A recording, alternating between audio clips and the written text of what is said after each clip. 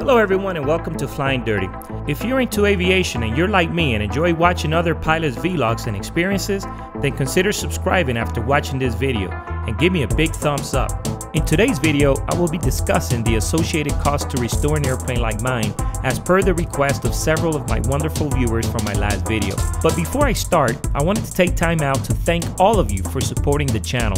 On my last video, we were at 150 subscribers, and 2 weeks later, we are well at over 500. So thank you very much for your support, and thank you very much for watching, for your thumbs up, and for the wonderful and inspiring comments you guys always leave me.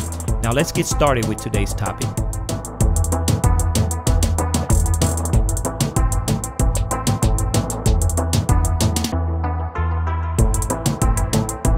All right, folks, welcome to Flying Dirty. We're going to talk about the cost of restoring an airplane, at least for a Cherokee 6. It may be a little cheaper for a smaller airplane like a PA-28 or a 4-seater as opposed to a 6-seater, but these prices are going to get you right around the ballpark, okay, so that you know what you're looking at if you're wanting to buy an airplane and you want to restore it. So first things first, the first thing that we've done to restore this airplane was the interior. And I know that we've got a lot of stuff back here, and you see all that stuff back there is because I have a graphic job to do in Dallas. So that's what all that stuff is back there. But all of this interior was the first thing that I've done to the airplane.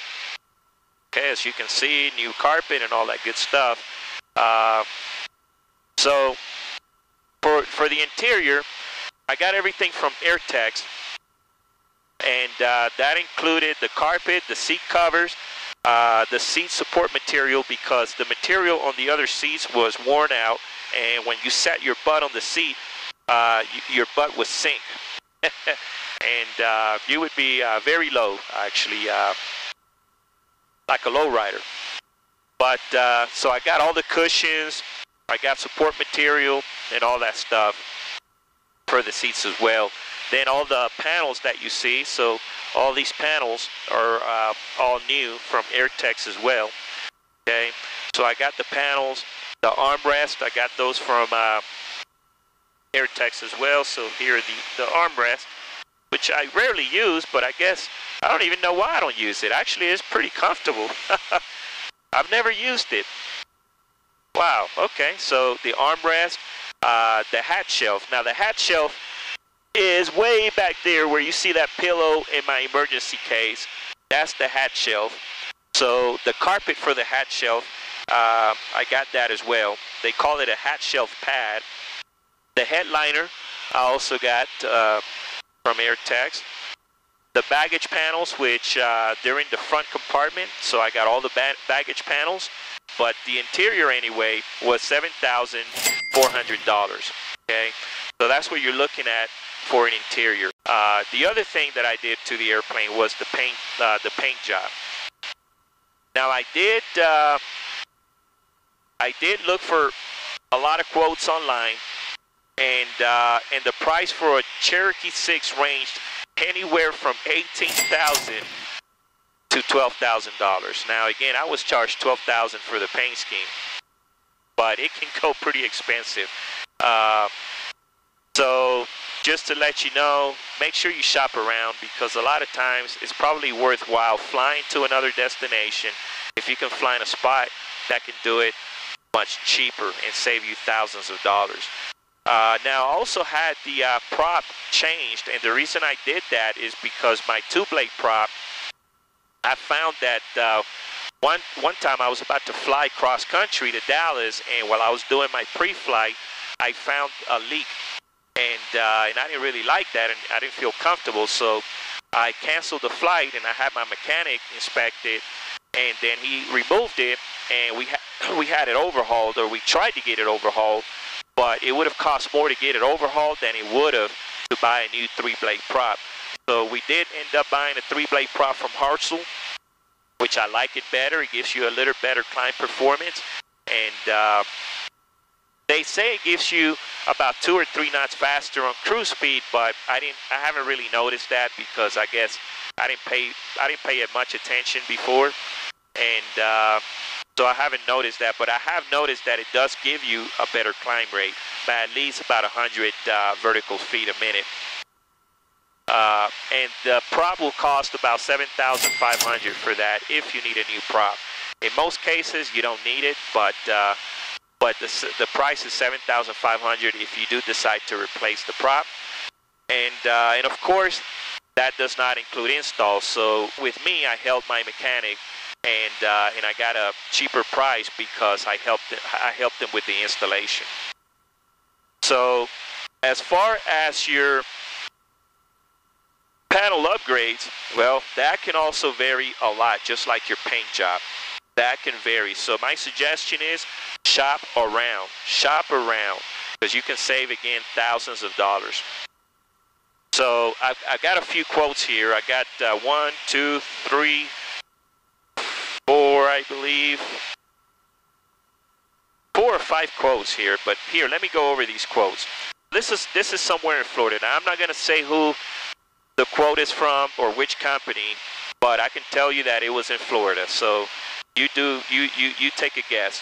But this was a company in Florida. They were going to charge me $800 to remove the old vacuum pump, $41,000 for the G3X. That included the angle of attack. And then the Garmin G5 is a backup, which is included with the G3X. And then the Garmin Autopilot, which at that time, it was still not approved for the PA32. But recently, they have approved it for the PA32. But with the GFC Autopilot, ADS-B receiver, new breakers, which would have been around $1,200. New panel design, which is what you're looking at here. The iPad mount, they were going to charge me $1,500 for an iPad mount. I think that's highway robbery. Okay. To move the 330ES, which is this one here, so I had the 330ES on my older panel. I had it over here, and I wanted to move here so that I can have an easy stack and I can reach everything with access. So for moving that, $500. Then dual USB plugs, which I had these plugs here installed, one here and one on my pilot side, right under here. Those plugs, they wanted to charge $900 for that. So bottom line,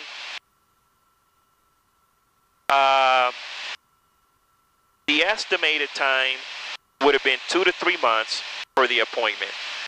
But the entire system with the G3X with this particular company in Florida was $46,600, which is not bad. It's reasonable compared to other quotes that I got. Now, that $46,600 did not include the Garmin GFC because the Autopilot was not approved. So that's one quote. Then another quote for the Dynon. So the same company, they quoted me with the Dynon. So pretty much the same thing for all of the other optional things that I wanted done, except but $25,000. So here's a big difference. $25,000 for the Dynon versus, where is it? Versus $41,000 for the Garmin G3X. That's a big difference. So that was part of why I went with the Dynon. Not only the Dynon, I think, can do a whole lot more features than the Garmin G3X. The Garmin G3X, in my opinion, is all about your name. So you're paying for that luxury, for having that name. But also your charts are so much more expensive with Garmin. So the charts, which I'll go over, I'm going to do another episode here on why I like the Dynon. So the Dynon for your IFR, VFR charts, $99 a year. Also, your base maps and your terrain are free with Dynon, free. So I really like that. That's another reason I went with them. But comparing the two, and for the price, and not only that, it was compatible also with the True Track, I went with the Dynon. But anyway, let's go over the quote for the with the Dynon. So then the Dynon autopilot, which this Dynon has a very nice autopilot, and it is full with everything you need. I mean, the autopilot has everything, including IAS mode. It has your automatic trim. You can do ILS approaches. You can do GPS approaches. I mean, it has everything, okay? It even has your damper. So pretty much everything an autopilot has. And the autopilot is built in the system. All you need to purchase are the motors and installation. It is a very cheap, reasonable autopilot, and it does everything. So it's not available for the PA-32. Now, what I don't understand is that they approved it now for the PA-34, which is virtually the same airplane, except but 2 engines. So I'm not sure why they approved it for the PA-34 and not for the PA-32. But anyway, I'm waiting for that to be approved, and then I may consider actually putting that autopilot in and replacing my True Track, but I don't know, because I'm actually very happy with my True Track. But that's just something to consider. But anyway, the Dynon ADS-B receiver, the Dynon engine monitor, they wanted to charge me $9,000. Now, I think that's a little bit overboard. So here's what you get. So with the Dynon engine monitor, you get all your monitors, okay, which I love it, because with the Cherokee 6, what I hated about the way that they installed your instruments were I had to look way over here for my fuel gauges and all of my other instrumentations, like my oil temp and all that. They were way out of reach, and it drove me nuts, especially at nighttime. It drove me nuts. What I love about this now is that I have my engine monitors all right here, and they're precise and accurate. So I really, really, really, really love that. So, so that's one of those things that, you know, again, the monitor, it's included, it's built in the system. You just need an engine monitor module and then also your connection. So it shouldn't be $9,000. That's just, that's my opinion. That's highway robbery as well.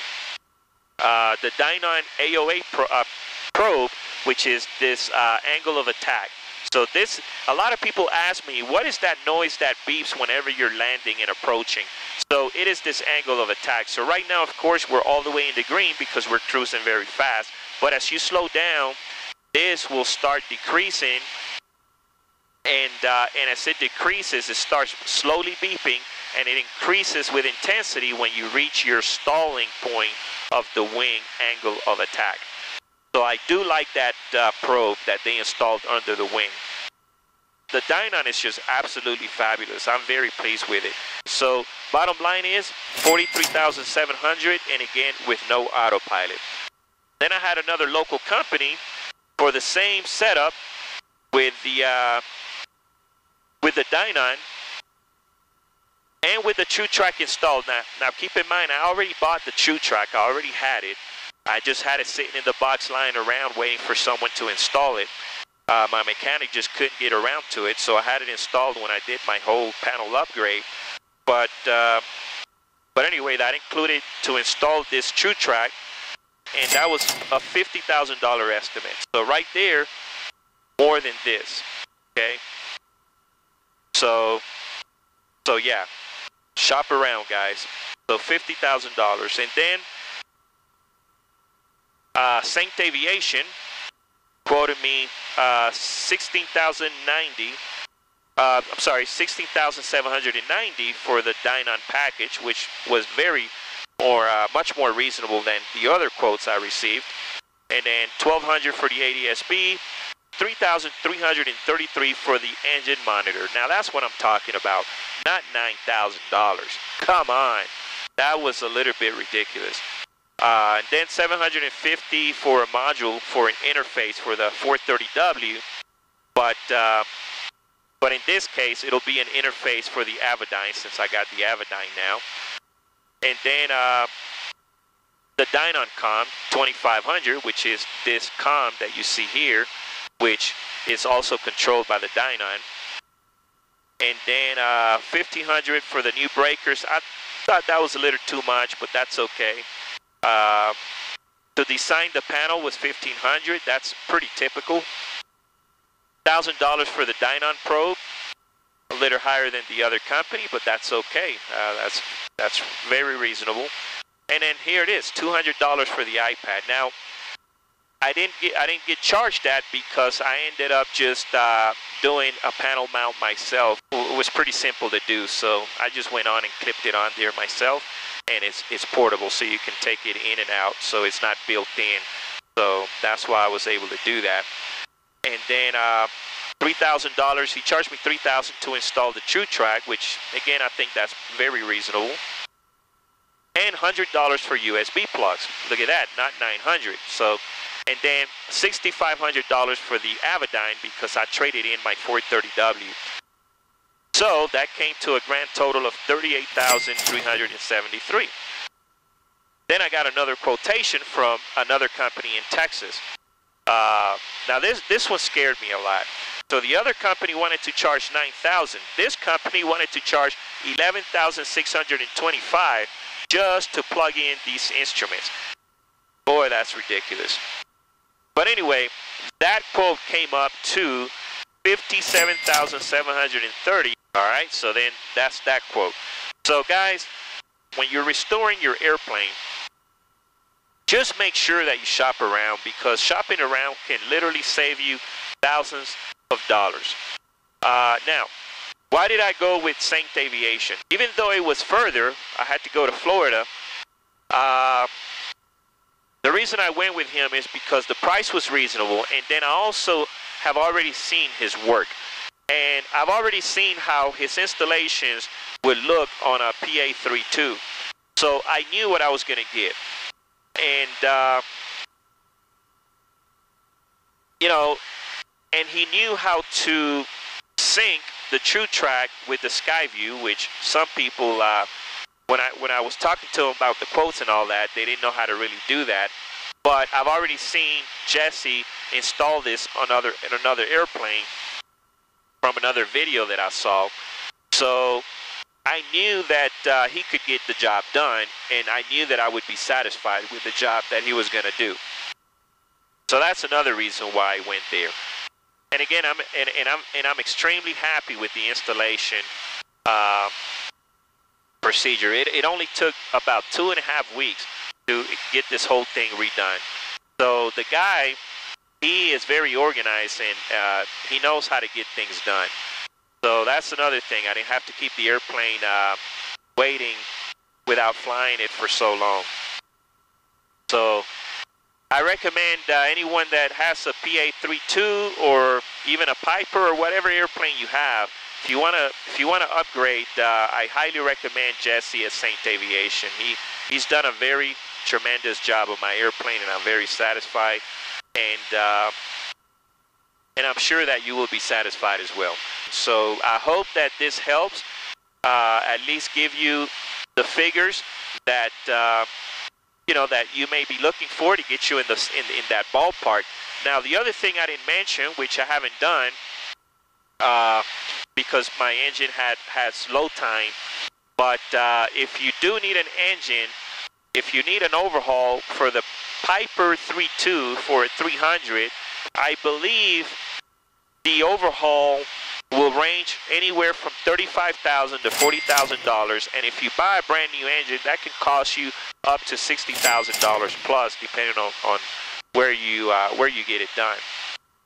And I do believe that's just the engine. I don't believe that includes the installation and all of the stuff and all the work that you have to do. So that's another thing to keep in mind, that if you get an airplane that has high time on the engine and it's time for that overhaul, you should consider those factors.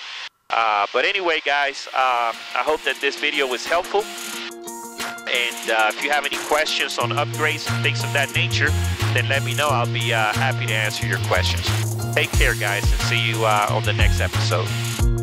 And with that, don't hesitate to leave a comment. And let me take this time to thank out all of my subscribers. Thank you, and please continue to share my videos with other individuals to make this channel grow even faster. And if you're watching me for the very first time, then support the channel and subscribe.